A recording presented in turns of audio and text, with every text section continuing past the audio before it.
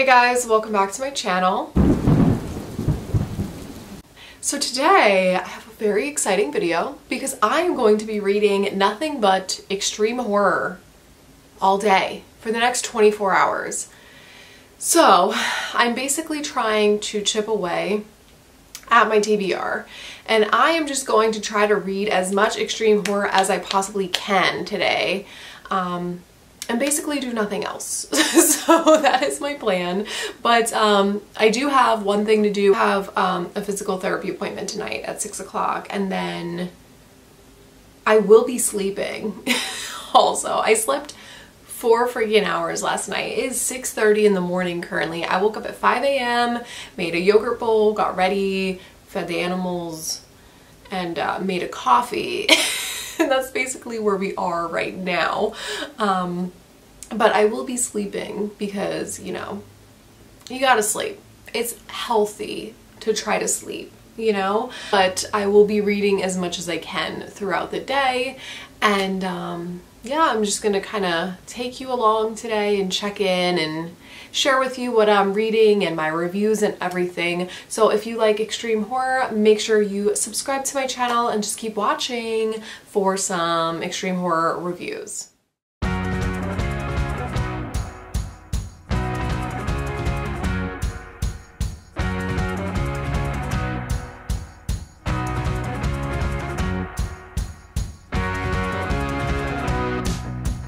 Okay, so while I was getting ready this morning, I actually started an audiobook. I canceled my Audible subscription. Like, I had it paused for the longest time, and then they were like, we're gonna renew this. And I'm like, hell no, you're not. So I went to cancel, but I had some credits and they made me use them before I canceled. And I'm like, what the hell can I use these on? Very few extreme horror books have audiobooks. But then I realized Christopher Triana has audiobooks. So I got some Christopher Triana audiobooks and then I canceled Audible. So I started And the Devil Cried. And this is like a mob crime novel. So far, all I know is that this is about a guy named Jackie who gets released from prison, and then, you know, he comes out of prison and he's basically accepting jobs from the mob again. It kind of reminds me of like The Sopranos. And then there's this truck driver who kills his boss's son, and then he sends him to go on this job, basically to go after the truck driver's like teenage or preteen daughter. So that's what this book is about. I mean, it's okay so far. I don't have an opinion other than Christopher Triana's writing is stunning. But that's it. So I will update you. I'm gonna kind of listen to that throughout the day, like as I'm doing things. And then first up on the agenda for physical books of Petite Mort by S.C. Mendez and Nikki Noir. I am halfway through this guy. So this is first up on the agenda. I just want to finish this today. This is a book of short stories. They're like splatterpunk smut, but also mixed with like, all these stories are kind of like supernatural, speculative, which is not my favorite. So I wasn't sure how I was gonna feel, but they're also extreme horror smut, like I said. So this is just like something that I don't typically read, but I like this so far. I am on the 4th story. There's 8 stories, and 1, 2, 3, 4, 5, 6, 7, 8. Okay, I counted correctly. I can count. I'm on the 4th one, and I don't know. So far, all of these are just like completely ridiculous, but I like them. So I'm curious to see how the next 4 unfold, and I will update you. Writing in this one is like really good as well. So I'm on a roll so far. Update. So I just finished Petite Mort. It is 8:24 a.m. and I just finished this up and I liked it. Overall, I thought it was really well done. Like, the writing was really well done. It just like entirely wasn't my thing because, like I said, a lot of these are speculative or supernatural mixed with like smut and extreme horror, so it was like not entirely my thing, but I still enjoyed it overall. But I did go with a 3-star rating because like every short story collection, or almost every short story collection, it's like there were stories that I really enjoyed and then stories that I didn't enjoy as much. So it's like hard to rate not extreme horror. It's hard to rate short story collections because it's like I don't know how to rate them. So I just gave it 3 stars, which is like fair because it's like what I give almost every short story collection unless it's like an absolute banger. But yeah, I think if you like really weird, nutso, bizarre, speculative kind of horror and you like extreme horror and smut, definitely check this out. Also, the cover is fucking stunning. It's stunning. I love pink. I love lavender. It's a vibe. So yeah, overall, I had a fun time with this one. I'm glad I finally got around to reading it and I recommend it. And then, so I don't know what to do. I'm not feeling my best. I'm dealing with a lot of medical stuff. I have a shit ton of anxiety. I'm waiting for the doctor's office to call me to schedule my surgery, and they could be calling like any day, any time. I have no idea when they're going to be calling me, so I'm like constantly checking my phone and I'm getting anxious, and then the more that I check my phone, the more I'm scrolling on social media for literally no reason. So I'm just like, oh, and my ADHD is terrible. So this is just a fun day to be doing this. Yeah. So my plan, I really have been dying to read They Want Us Gone by Judith Sonnet. This is just like a collection of like angry LGBTQ stories, and it's short. It's 133 pages. So I really want to read this, but I feel like it's just gonna make me angry and rage. So my plan, I think I'm gonna start a book on Kindle. And then once I'm done with this one, I think I'm going to eat a snack and work out. And then after my workout, read the Judith Sonnet. Because like, I don't want to be angry and just like raging and upset before I exercise, you know? It's like, because then I'm not going to want to exercise. So I think what I'm gonna do, I think I'm gonna read the first, I'm just looking to see what I have on Kindle, like way too many things as usual. I think I'm going to read the first Maggot Girl book by Otis Bateman because it's super short. I think it's only, of course it doesn't tell me how many pages it is. I think it's like 40 pages or something. So if that's the case, I'm gonna try to read this entire book. I have no idea what it's about. All I know is that he told me the second and third book have to do with like snuff films and unhinged women. I mean, this is a vibe. I have no idea what I'm getting myself into, but I think we all need to give Travis a round of applause because I finally got him to watch I Think You Should Leave, my favorite show, the best show ever. And now he's part of the Turbo team. The amount of extreme horror authors that I have gotten to watch I Think You Should Leave, I feel like I am some kind of cult leader at this point.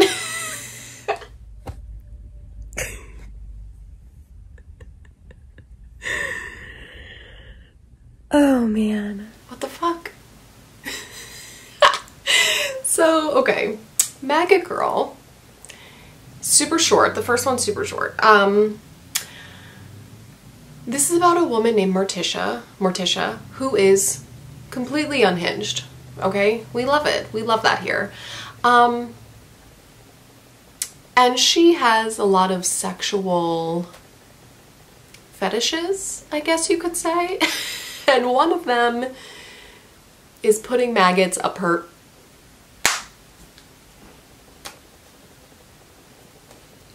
Yeah.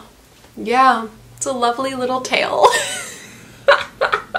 So this is definitely just gross for the sake of being gross. Like there's no real like plot or storyline in this first one. Like it's just gross for the sake of being gross. Which like isn't my favorite thing in the world. Like it's not like my favorite, you know, they're not my favorite books in the world, but it was entertaining and it was fucking hilarious. Listen, he's just hilarious. What more can I say? I was cracking up. Like this is... I can't. This is just nuts. This is completely nuts. So I gave this 4 stars. I am definitely going to be reading the next one, which is about snuff films. So yeah, like I said, I'm gonna go eat a snack, and after my snack I am going to work out, and then I think I'm gonna read the Judith Sonnet next, because I feel like I need to be destroyed a little bit. My anxiety is fucking terrible today. Like, my heart is like pounding. It's actually very difficult for me to focus on reading today, so that's fun. But I'm hoping maybe like a sad book will like suck me in, and then I can get back into the funny business.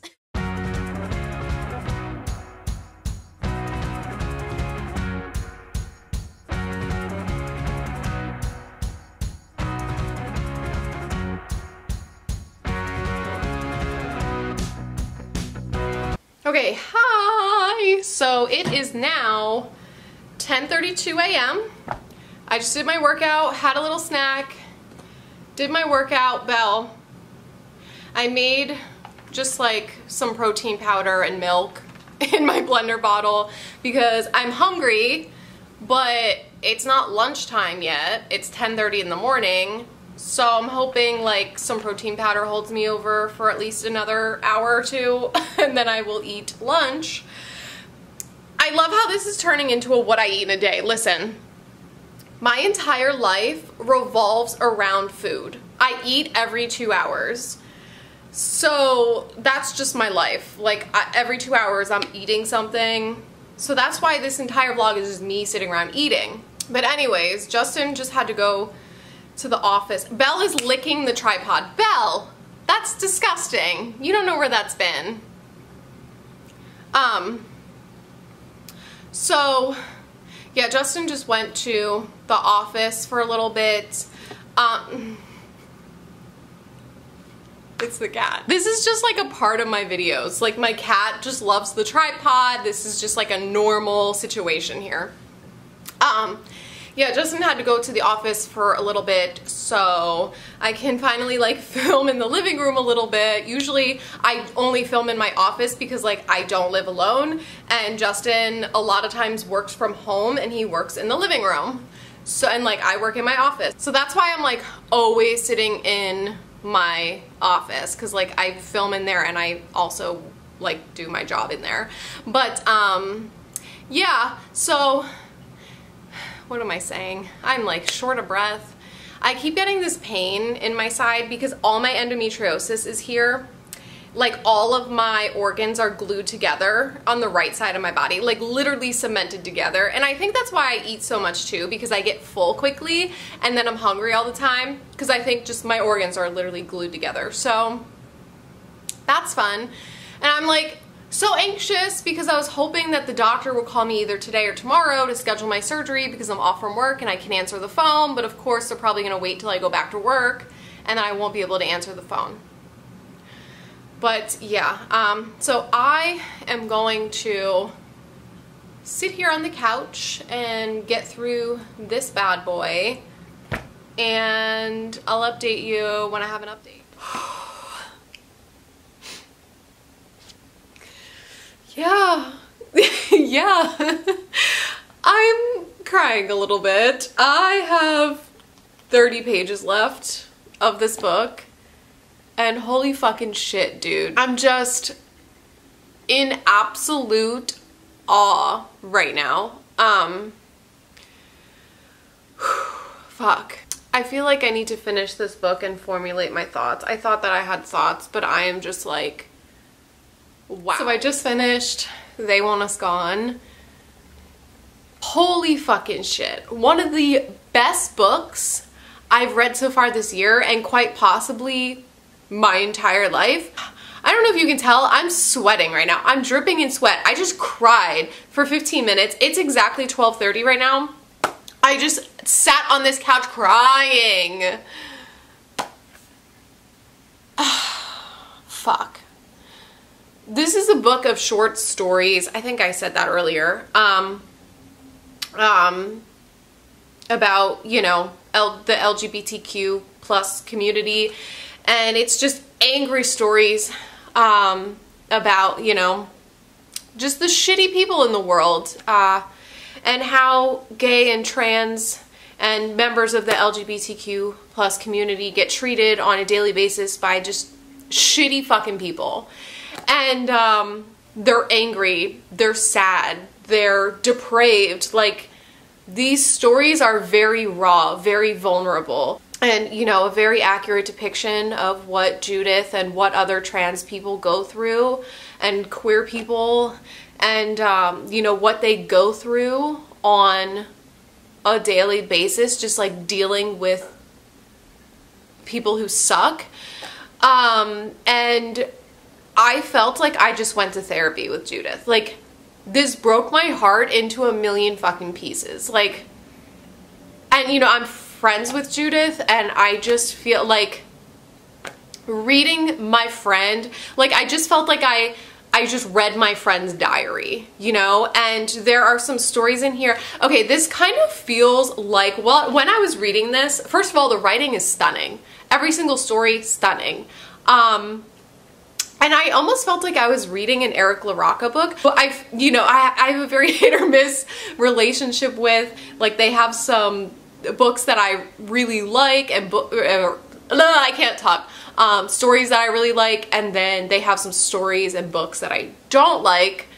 But I do respect them as an author. That's how I felt reading this. Some of the stories, like the one, what was the name of it? Your Little God, I think. Yeah, Your Little God was the one that I was like, oh my gosh, this reminds me so much of Eric. And with the, just like the metaphors, and there's this meta thing that goes on like in the second half of the book where her stories, like she's being interviewed within the story and kind of explaining things about the stories and the metaphors and things that have happened in her personal life and the reasoning for her writing this book. Just does this meta thing, and I was living for it. Like, this is so well done, so raw, so vulnerable, so open. I just cannot imagine. I cannot imagine going through some of these things. I'm speechless. I'm fucking speechless. I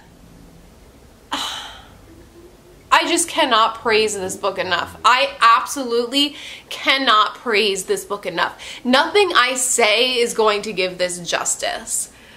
Just please go pick it up. Please read it. And please go support her. Her writing just gets better and better and better and better and better. And I'm like, oh my gosh, girl, how much better can you get? Because I'm so obsessed. I'm so obsessed. The amount of strength it takes to write something like this, and the amount of vulnerability that goes into this, I can't praise this enough. I don't know what to do with myself right now. Like, it's 12:30. I think I'm gonna make some lunch and just try to like relax for a second. I think I'm gonna listen to my Christopher Triana audiobook while I eat lunch. My dad made turkey chili and brought over like a pot of it, so I'm gonna eat some turkey chili and just try to like calm down. Okay, so I don't know what to read next. I have options, okay? I'm just a woman with many options. So I still want to read the second Maggot Girl book, but I don't know if I want to start it right now because I'm so indecisive. So I was going to read Christopher Triana's The Prettiest Girl in the Grave because I was like, oh, this is like a short, cute little book, right? No. This is so dense with words. Like, I don't know if you can tell, the words are so teeny tiny. So like, I think I'm just gonna try to read this on my own next week and put it in my wrap up. If I get to it, we'll see. I also wanted to read Uncanny Valley Days by CJ Sempera.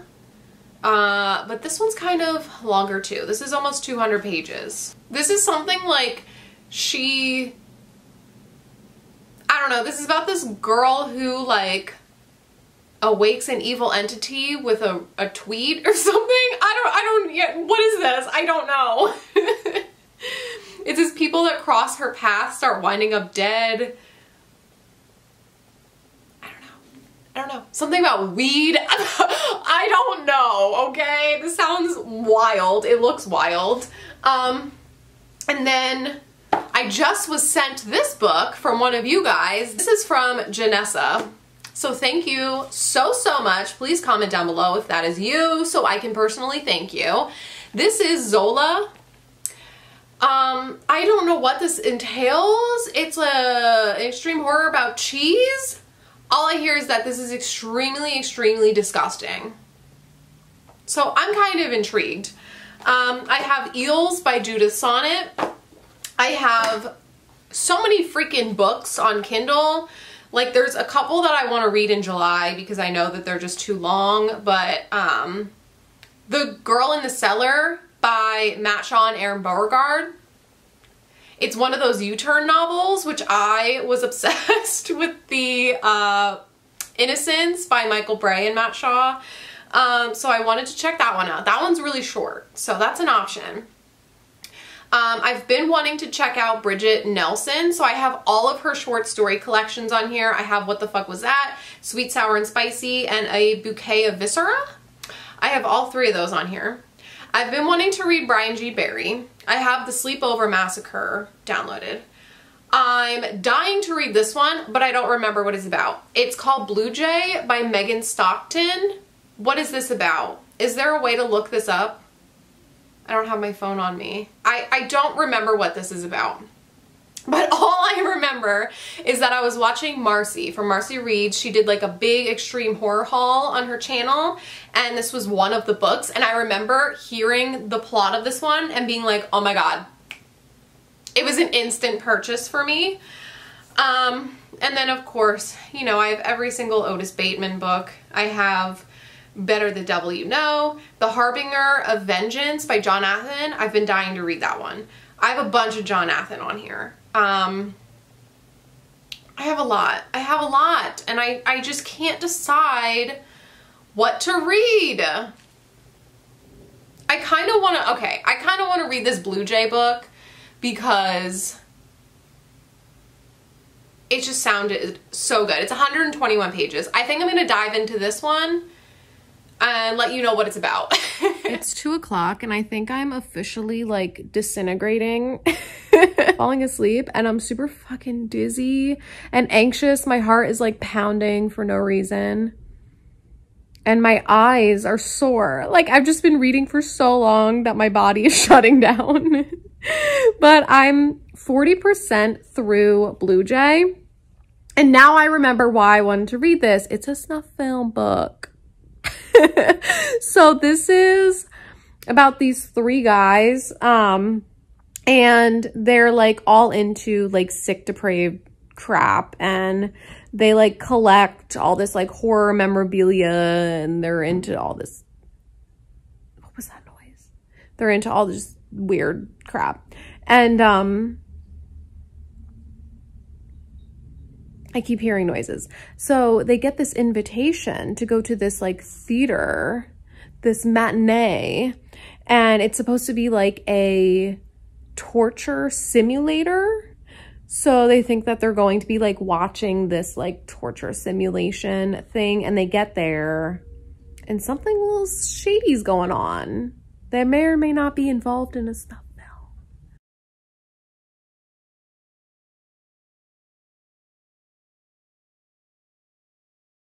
Okay, so I'm like dying. I am not feeling well. I'm dizzy. I'm starting to get delusional from not moving all day. Yeah, and it's like a million degrees in here.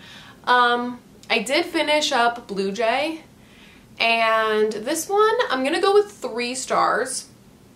I liked it. I would recommend it, you know. But the thing is, I just read a book that was very, very similar to this one, so it was very predictable for me, and I kind of knew where this was gonna go. Like the twist was predictable, and overall, like, I think it lacked a little bit of character development. Didn't really care like what was happening to these characters because I just like I didn't know enough about them to care. So that's kind of where it was lacking for me. Overall, like, it was good. I would recommend it if you're a fan of like the snuff film trope. That's kind of all I have to say. So I just went right down the middle with a 3-star because it's kind of that like in between, like there were things I liked and things that I didn't like. But then I started the second Maggot Girl book, Maggot Girl episode 2, I think it's called, by Otis Bateman. And I got 15% so far. And listen, it has an unhinged woman. An unhinged woman getting revenge on shitty men. A dark web snuff film element. Someone named Kim White. This character is literally named after Kim from Full Brutal by Christopher Triana, my favorite freaking book of all time. Can you get any more perfect? It's like he went into my brain, picked out all the things that I love, and then wrote a book.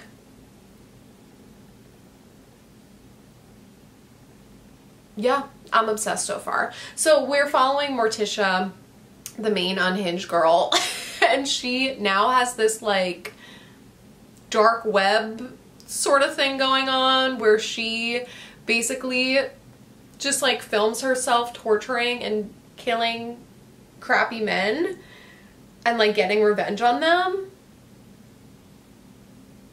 Obsessed. Need I say more? I just finished Maggot Girl episode 2, and I just want everyone to know that the breast count was 6. This author mentioned the word breast 6 times, and I've never felt more uncomfortable. Like, this man is just, he needs to be stopped. Oh my gosh, look at me. It is so humid. Like, my hair is disgusting, my makeup feels disgusting, like I just feel sticky all over. I can't wait. I'm about to take a shower. So it is now 8. Oh my gosh, no matter what I do with my hair, it's gonna be gross. It's now 8:11 p.m. and I just got home. I just went to physical therapy and then I came home and I ate dinner. I had some veggie curry, and now I'm about to take a shower. And I just finished, I finished, what was the Christopher Triana book? And the Devil Cried? Was that the name of it? I finished that in the car on audio on my way home. And that one, I ended up giving 5 stars. So well written, so well done. So like I said, you know, his boss wanted him to go after this truck driver's daughter. She's 11, because the truck driver killed his son, right? And you know, he has like his own way of going about things and what he has planned for this little girl, and it's fucked. This guy, like, I am talking Patrick Bateman if he was in The Mob. Like, that is this book. He is so unhinged, so crazy. I hope I don't look crazy right now. I can just see in the little viewfinder these little hairs bouncing around. You're not doing this right now. But he is so crazy. The things, like, reading the thoughts from his head, insane. I was just like this the whole time. Did he really just think that? Did he really just say that? Like, that was me listening to this audiobook. Literally American Psycho. Like, I don't know what else to say.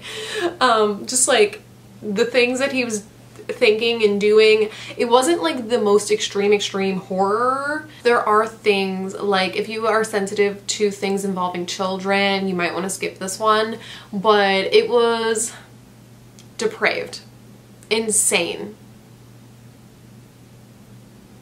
And I gave it 5 stars. Christopher Triana, like, listen, he's such an amazing, freaking talented writer. I just cannot rave about this man enough. I love him. I love him. It was so good. It was just so good. I don't know. I don't know what else to say. And then I finished the Maggot Girl episode 2. And I loved it. Listen, this book Is it a masterpiece to my sense of humor? Yes. It is ridiculous, but that's what makes it funny. Like, I don't know what it is. His books are so freaking funny to me. So funny. So entertaining. I was just entertained and laughing the whole time. So I ended up giving this one a 4.5.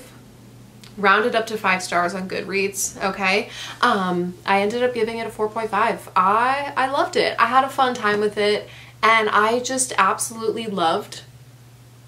Morticia's so unhinged, and I just love how he, like, puts in his books, like, people that he knows, or, like, he makes a lot of references to American Psycho, or, like, just things that he loves, and it just makes it, like, cute and wholesome. You know, like a cute and wholesome family novel, but like, I think I might be the only person that ever called this book cute and wholesome. But yeah, I don't know. All his characters have little quirky things about them. I just had so much fun, and you know what? That's what reading is all about. So I really enjoyed it. I just had fun, and ODB does it again. He does it again. And I just love books about crazy women that kill crappy men. What more can I say? What more can I say? So I don't know if I'm gonna read another book tonight. I'm exhausted. I have to start the new Riley Sager tomorrow and vlog that. I'm on a roll this week. I might try to read The Harbinger of Vengeance by John Athen, because that was on my TBR this month and I've been really looking forward to that one. It's 150 pages. I don't know. Can I do it? I don't know. I might try to read as much as I can tonight and like just give you my final thoughts in the morning when I wake up and finish it if I don't finish it tonight. But yeah. And then the third Maggot Girl book, I think I'm gonna try to, I don't know, I might read it this month and try to put it in my wrap up. So we'll see. We'll see how many more books I can read this month. I feel like I am just starting to stress myself a little bit. Hi. It's the next morning, if you couldn't tell. I'm exhausted.